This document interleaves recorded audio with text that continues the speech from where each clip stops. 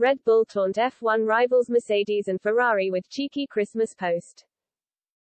Red Bull have taken a cheeky dig at their main F1 rivals Mercedes and Ferrari with a creative social media post.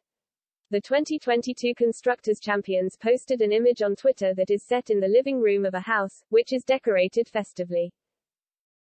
As the open fire burns in the background and snow drops to the ground through the windows, Santa Claus has been drawn bringing a turkey into the room. A speech bubble above his head reads, "The turkey might be taken us over budget." The quip pokes fun at Red Bull's overspending for the 2021 campaign, in which they have been hit with a fine and a reduction in wind tunnel time. Red Bull's defense was that they were pushed over the limit because of catering costs, which is mocked further as Adrian Newey is holding a sandwich in background. Christian Horner and Helmut Marko are stood with the F1 car designer with gifts in hand. In front of the trio are two young racers dressed in full Red Bull attire, likened to a young Max Verstappen and Sergio Perez.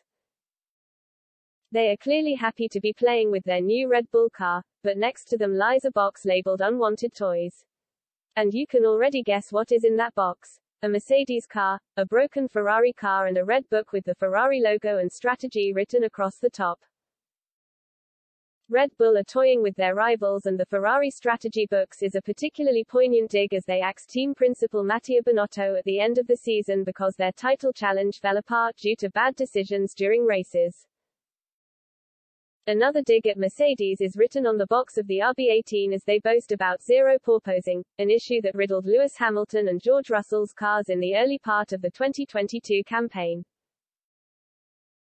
The icing on the cake, or star on top of the tree, is Daniel Ricciardo depicted as an angel Christmas tree decoration smiling full of glee while wearing a t-shirt which reads, "Smile like you're Danny Rick."